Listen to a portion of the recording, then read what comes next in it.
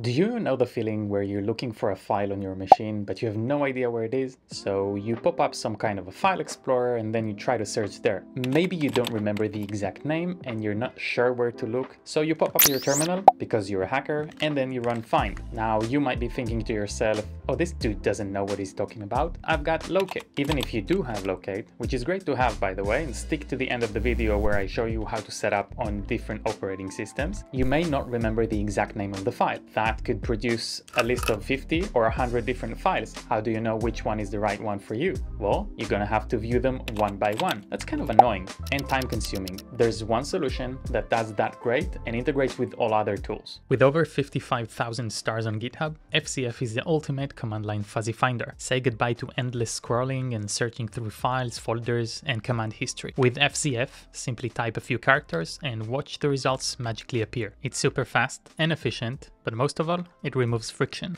FZF is a picker. If the result is not piped anywhere, it's echoed back into the terminal. Let's make it more interesting than that. With the preview flag, we can get a glimpse into the peak. In this case, since we're watching files, I'll use bat and add some color and lines to read the file conveniently. Moving around is generally done with the arrows. Mine are mapped to vmotions with control. The currently typed string always shows in green within the results to show why they were picked. So if you just want to randomly find files on your machine, just run this in your home directory and wait for the system to index the files. Now warning, this depends on the number of nested files under the home directory. Take this tip with a grain of salt. The lower the path in the tree you search, the quicker results will get indexed. Let's improve the process though. FZF is not only great with files, it's arguably better when put to command line daily use. When searching commands history, most users either just hit the up arrow again and again, others may watch the history to search with their eyes or print the list to grep from it. For more about grep, check the video up here. Some of you probably even know about Ctrl R, where you can search the history and move between results.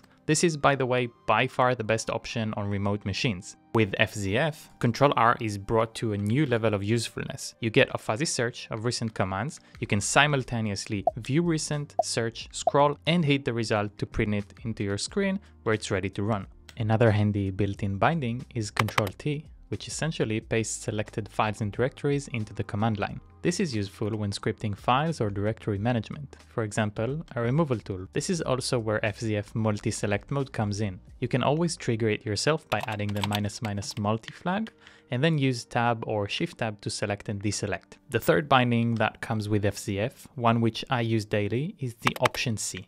This opens up a directory switch where you get a list of available directories, and by hitting one of them, FZF will CD into that directory. This is a simple tool anyone can script in minutes, but it's built for the user's convenience, which I'm thankful for. It may seem obvious, but often open source authors tend to leave these edges for users' creativity, and having such an amazing tool and getting such defaults is not taken for granted. Kudos to the author, which, by the way, is a very productive coder. He is responsible for many Vim plugins and other tools, so check out his profile for more. FZF also has a configurable trigger for fuzzy completion. By default, it would be 2 stars and tab to trigger FZF. Useful combinations are killing processes with kill and -9 for setting sigterm to one of the processes FZF lists. Another one is exporting environment variables or unaliasing certain bindings found in the alias list. As with everything else, the trigger can be changed by simply overriding it with FZF completion trigger variable. Once the variable is reconfigured, it can be used for anything and any autocompletion you've been using before. Speaking of triggers, this video is not sponsored by Zellij, but you may be triggered to give it a go once you hear these news. Zellij now has session resurrection capabilities, something that deterred many viewers of this channel in the past to take it on. If you upgrade Zellij to its latest version, launch a session, then quit your terminal, you can come back, get the running session list, and see your old sessions still there where you can attach and run the same thing. By the way, you can now also rename sessions through the session manager. Kudos to Aram and the team for making this a reality. And thank you Zellij for sponsoring this channel with love. I'm usually running FZF inside a Git project where I tend to get a dump of all the .git objects which I'm clearly not interested in. Not only that, it slows down the indexing process, so let's get rid of it. FZF can integrate with other tooling for lots of purposes. One such option is changing the default command. For this purpose, I'm going to map it to AG, the silver searcher. More on that in a sec. Note that I'm flagging hidden files.git directory and having the result respect ignore files. And here's the result after the change. Quicker and easier to read. Plus, I only have 33 files to choose from as opposed to the 500 I had before filtering unwanted files. To prove that ignore files are in fact respected, here's a Docker file I'm currently using. If I were to add it to my .gitignore file and save, FZF will now filter that out.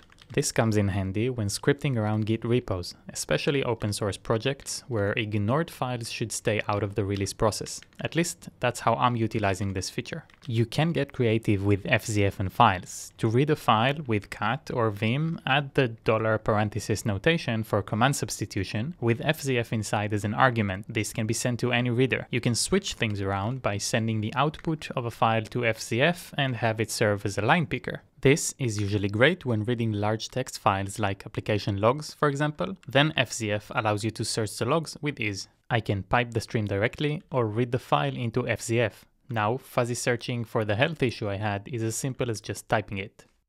In the wild, FZF is used in many open source tools. It comes with FZF Tmux side script to open it within Tmux panes, if that's your thing. It is mine, by the way. I'll leave a link above if you're interested in some Tmux magic. Beyond that, FZF can be found in the DevOps toolbox in tools like kubectx and kubeNS. This basically takes a list of available Kubernetes clusters or their respective namespaces and using a fuzzy picker to change the correct context. This way, my local machine is configured to work against the picked one. It works similarly with namespaces. For the Kubernetes users here, this one is a game changer. You pick the namespace from a fuzzy search list using FZF, and once you pick, it'll set itself in the context. You don't have to modify anything else. If you're a NeoVim user like me, you've probably noticed a huge inspiration for Telescope with fuzzy file searching or even live grepping. Now, speaking of live grepping, do you remember we used AG, the silver searcher, earlier as an FZF command? Well, here it is doing its original thing, searching through code. Telescope is using a similar project called ripgrep, which is another code searching tool doing exactly the same. How does this help? Well, what if you can search through code, then pipe the results into your favorites fuzzy searching tool? Yes, you can get a code searching tool on your own, but let's improve it. What if I'd like every pick to open the file it belongs to? I can cut the result, grab the file name, isolate it, and then send it to NeoVim. When certain CLI tools can't take std in, xargs is a lifesaver. And here's the file in NeoVim ready to go. To be clear, ripgrep and the silver searcher are interchangeable in this use case, and both work exactly the same for this purpose. So if you have a preference, please don't worry about it. I'll leave both links in the description below, but if you're really into squeezing every bit from your tools, ripgrep shows slightly better results when compared to AG, but they're both quite similar and the difference is insignificant. Working with Kubernetes, here's an example for how FZF plays well with kubectl. Sometimes when not using certain TUIs, grabbing pod names and then describing them is not the most pleasant experience. I fixed this with a local tool, which basically does this. I grab a list of pods with kubectl get pods, pipe it into FZF, which in turn pipes the user pick into awk. Awk will take the first field, which is the pod's name, and using xargs, it'll push the name for kubectl describe pod. All that's left is to pick a pod from the list. There's my description. I can do the same with reading logs just by piping the same to kubectl logs. The options here are pretty much endless. Having FZF in my toolbelt is definitely a lifesaver. One last word about locate, because I promised. Many systems come with locate hibernated in the background or uninstalled. In order for it to run properly, you'd want to activate it by creating a database and having locate index the files in the system. Don't worry, it's not as bad as it sounds. If you're on a Mac, you can just run locate. macOS will give you the commands required to initiate the database. If you're on Linux and the locate command is not installed, go ahead and install mlocate using your package manager, either yum, apt, or even apk for the Alpine enthusiasts. Once done, run sudo update db so that locate will have data to work with. When that's done, run locate, file name, and enjoy the results. But we can't really handle raw text results, right? Pipe it to FZF, then ship the results to NeoVim for further exploration.